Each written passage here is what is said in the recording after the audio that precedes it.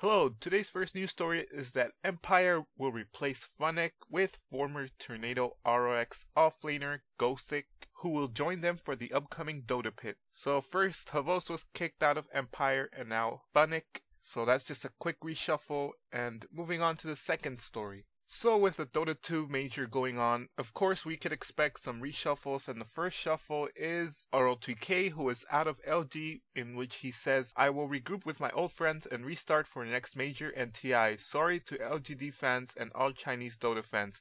Most of you want me to retire, but my fire of motivation on Dota hasn't extincted yet." And this was confirmed by LGD's team leader. Moving on to the final story. The final story is that Team Secret beat Team Liquid 2-0 in order to secure a spot in the grand finals at the Dota 2 Shanghai Major. So next we're going to find out who is going to go against Team Secret in the grand finals. It will be between Team Liquid and Evil Geniuses, but we will have to wait and see.